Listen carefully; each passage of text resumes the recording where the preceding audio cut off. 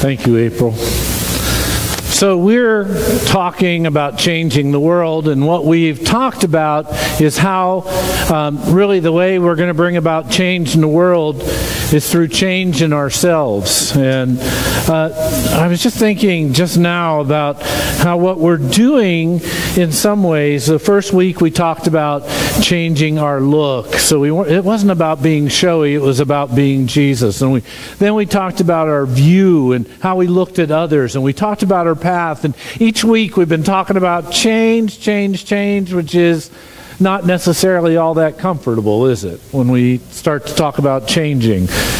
This morning I came in and my microphone, the one I like to wear, was hooked up to a different box than what it normally was. It was hooked up to wireless 4 instead of wireless 2. And it bothered me. So I said, Raphael, can I use wireless 2? And he said, yes. We're just not good at change. But change is what's needed for the transformation of the world. And as I was thinking in between services and just now, it's kind of like peeling an orange is what we're doing here. We're peeling away that outer skin that we've created to come to the fruit. Today, we're going to talk about the difference between expansion and multiplication. And we pray that God will bless us as we enter into this conversation, this holy conversation with Him. Let's pray. God, you unsettle us constantly. Change began with your call upon Abraham and continues upon your call on each one of us today. You call us to be something different. Help us to hear your words today, to be honest, open, and willing to be yours this day and always. In Jesus' name we pray. Amen. Okay, so let's just get it out there. Genesis 1:27-28 starts with this, or says in the middle of it, be fruitful and multiply. Anybody have any idea what that usually means to us? Have kids. Yeah, that's what we always say, right, Kevin? We have kids. And so that was the premise. In fact, that's the premise of some churches, is our goal is to have kids. Well, if you look at that passage and look at the wording in that passage, in that particular spot especially, the first time he says be fruitful and multiply has nothing to do with just children. It means to multiply. Period. Later in the passage, or later in the chapter, talks about multiplying Abraham's seed, and certainly that's probably leaning more towards children, but I'll even challenge that after a while. It talks about being fruitful and multiplying is what God calls us to. So one of the first things that God speaks to us and says to us is to be fruitful and multiply. Now, so when we hear that, we understand that there's a way God plans for us to move forward. Now, today, as we talk between expansion and multiplication, I got to tell you that what we've been doing is really expanding. For the last 15 years or so, there's been this great emphasis on great big churches, the mega churches, like Willow Creek, probably the first of many, and Saddleback. And now there are more and more of these mega churches out there. But the problem is when you expand or make a great big ministry, great big church, there's tension. The thing that happens is on the wall of every balloon that is blown up, what happens? There starts to be tension there. And we can grow to a certain size. Okay, everyone take a big deep breath. First service, I jumped about 6 inches in the air, and I even knew it was coming. But the fact of the matter is, with every giant church out there is a giant group of concerns and buildings and all sorts of things happen that put attention on the ministry. It's the same is true in our lives. The rule is, we always hear the 80-20 rule, that 20% of the people do 80% of the work. I think it's higher than that. I think out of 100 people, 92 of them are sitting back relaxing, and 8 of them are doing everything in the church. Now what's that do to those 8 people? You know who I'm talking about. You know who they're sitting with you here today. People who do everything. And it's not just the people who are serving the church on that side. It comes this direction as well. I've got a friend that's a retired pastor I just met. He can tell you what we tend to do is we spend our lives expanding and expanding, and people expect it of us that we grow to this point. So one day my head's going to go, but that's not God's plan. God doesn't say, expand, make yourself great, make your churches great. In fact, the word expand doesn't exist in the Bible. What we are called to do, and what we should do, is we should work smarter instead of working harder, both as a church and as individuals. We need to be about that kind of following.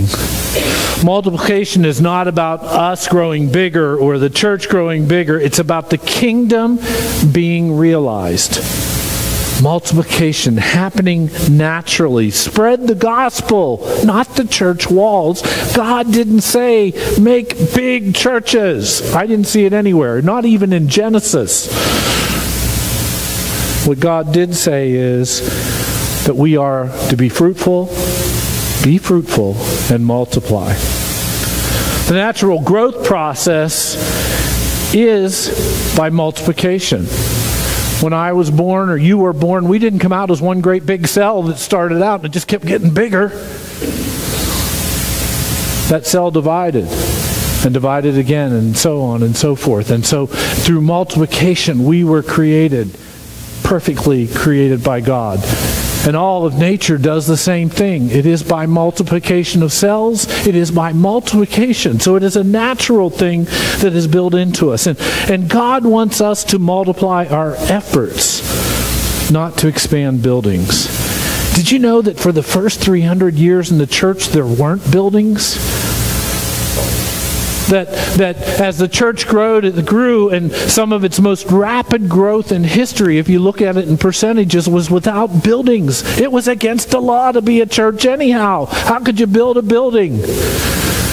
It was then the church, and they got to be pretty big. They had a lot of people, but they gathered together, and the church was the people. It wasn't this thing. And those people grew. And grew remarkably because they went out and told others. And they talked to others. And they multiplied their numbers. They continued to grow that way. And so that instead of one person doing all the work, it had everybody involved, growing the faith. Growing what it was to be a church. Imagine you had a rope tied around you and you were just off the edge of a cliff and slowly slipping away. How many people would like one great big strong guy, or how many people would like 30 people on the rope, pulling the rope? Which would you rather have? 30, yeah. And that's what we do. But that's not the way we do church. We kind of do church like the guy up here should make sure everybody joins and gets to be a part of it.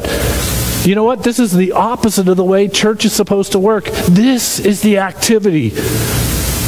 This is the Word of God coming out to presume that the activity will flow out. And that's what God calls us to do. That's where we should be. So in multiplication, some things are going to need to increase and some things are going to need to decrease.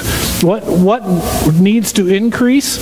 Luke 17:5, the apostles said to the Lord, increase our faith.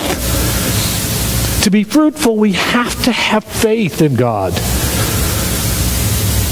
To be fruitful, we have to have that faith. And so that has to increase in us. And when we study and we spend time together and we listen to God's word and we pray, we do all those things we talked about the other week, our faith increases. That's necessary for multiplication. What must decrease? John 3:30 answers it very well. He must increase, but I must decrease. What do you think that means? It's not all about me. Absolutely. What else? What does that mean, that I must decrease? Oh, that's a great answer, Gloria. That's that self-centered kind of world that we live in, right? Anybody have dreams and have a special plan that you know how your life is going to go? You've already planned it out? My brother knew he was going to be an attorney at the time he was a sophomore in high school. We have to let go of what we think is the right plan. We have to decrease in our wishes and want list and let God increase in us, right? More of Jesus, less of me. That's necessary in this multiplication process.